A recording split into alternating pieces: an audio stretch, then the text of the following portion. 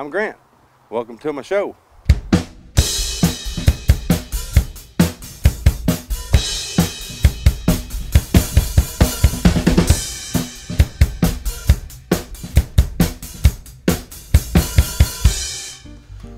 Hello! On today's show, we're going to make a different twist to the old classic meatloaf. We're going to stuff a meatloaf with some spinach and some mushrooms and onions and olives. And we have a nice ground deer and some added beef for that, and some eggs. We got some ground up crackers here and a little bit of seasoning, salt and pepper and such there. And we're going to get to work working on this meatloaf. All right, we're going to get started here by, I've got probably about 3 tablespoons of bacon grease. I would recommend using some olive oil because it's healthier. But we're going out today. We're going to feed the soul. I'm going to probably turn that on about a little below medium maybe. We're going to saute these mushrooms and onions here, which I'll chop up. Okay, I've chopped up a few mushrooms here. Use about 5 large mushrooms, probably about 10 or 12 little green onions there, about a half a cup of olives. I'm using about 1 pound of deer meat and about 1 pound of beef. And for the spinach, I'm using just a bag of spinach from the store. It's usually about 8 to 10 ounces, that's 12 ounces or so. And these vegetables will all saute up together, as you'll see here shortly. Crackers, that's probably about a half a package of club crackers, because that's all we had. I would normally use saltines, but we didn't want to go to the store extra today. And then there's my seasonings. So I'm going to chop all this stuff up and get it into the hot grease over here and saute that up and get ready to stuff up the meat.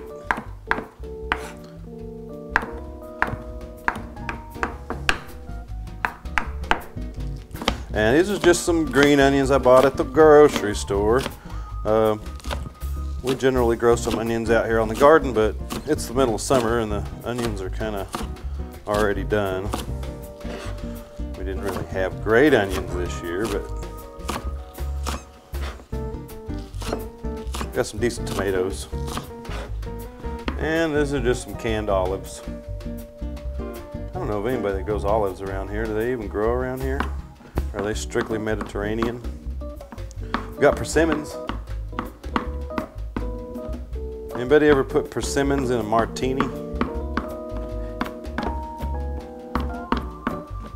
Some boys up around Tahlequah drink them kind of martinis. Oh, Chet hollering. Just gonna pop that stuff right in there and let it cook up. I'm gonna let the onions and the mushrooms and those olives kind of cook a little bit together before I add the spinach. I'm gonna put a little bit of that in there.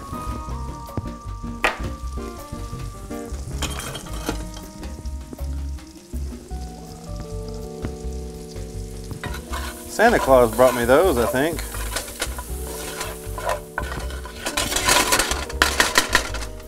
There we go. I need a handle for this sucker. That handle broke. It's just my favorite skillet.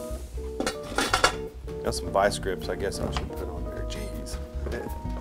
Okay, I've let that cook down there a couple of minutes. I'm going to add this spinach. And stir all this up in here.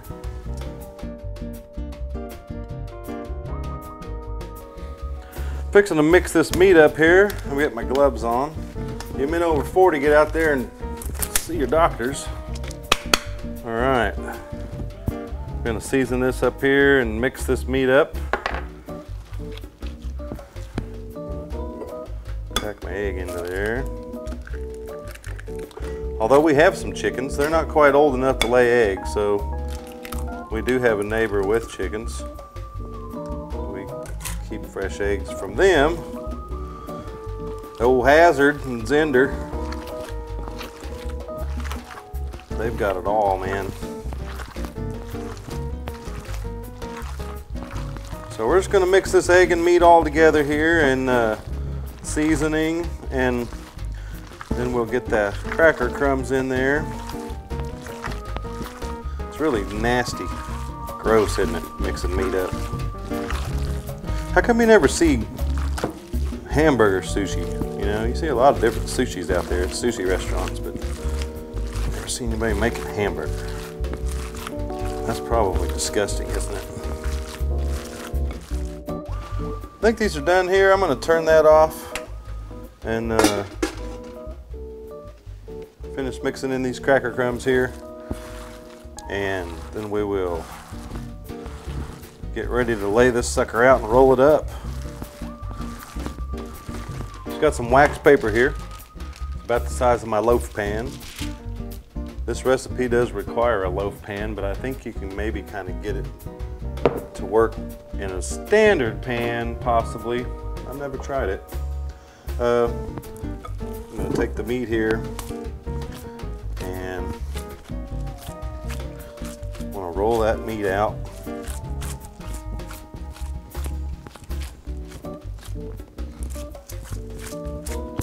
And flat. Kind of get it as even as you can as far as the thickness going through there. Probably about 1 inch thick. That's roughly 1 inch.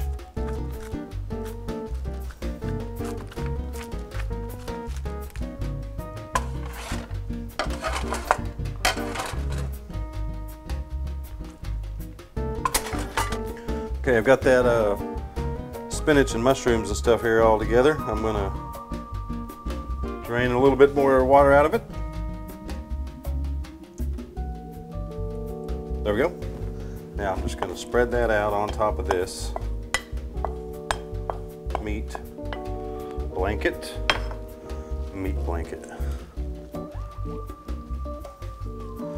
It's gotta be a cousin of meat wad.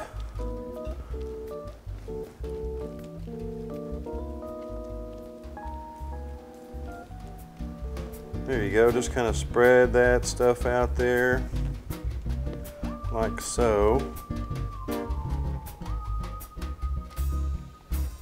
Nice even layer. Now the fun part, I'm try to roll this sucker up. So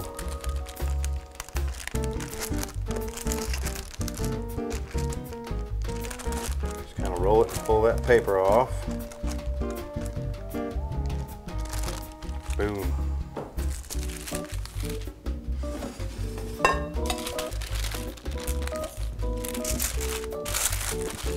And then try to get in the pan without totally tearing it up. Maybe one of these moves.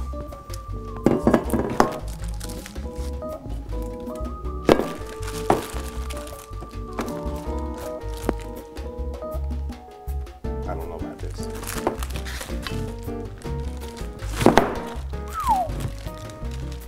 Don't try that at home, folks. Or you might have to. But at any rate,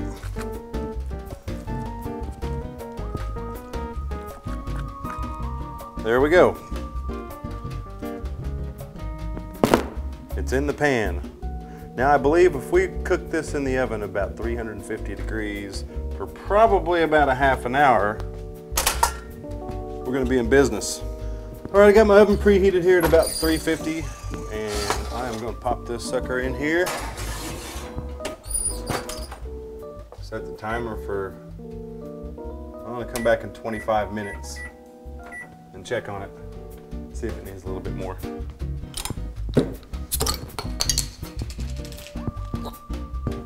Whoa, I think that meatloaf's done. That sounded like the oven thing to me. All right, let's see here. See what we got. You want to use a hot mitten, oven mitt, and a hot pad. I choose split lip Rayfield hot pads. They're the better hot pads for all those people that like hot pads to be nice. All right, set this out there. I'm just gonna drain a little bit of that fat off of there. Just dumping that in my skillet. And we'll wash that stuff later. Who wants to do dishes, right? A little bit of a mess won't hurt.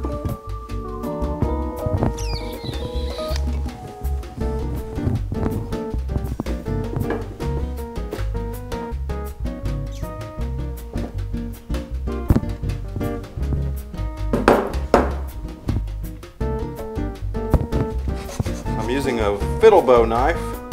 It's razor sharp. It's great for tomatoes. It's made in Arkansas. Don't use it on an actual fiddle. The tone's awful. There you go, folks. We have nice spinach stuffed meatloaf there. Serve that up with some nice mashed potatoes or some carrots or some vegetables of some kind in a salad. We did have a little bit of leftover meat. I'll probably mix some sage and make some breakfast sausage out of that for tomorrow for breakfast, or some burgers or something. Next time we're gonna go overseas and maybe make some Lebanese dish of some kind.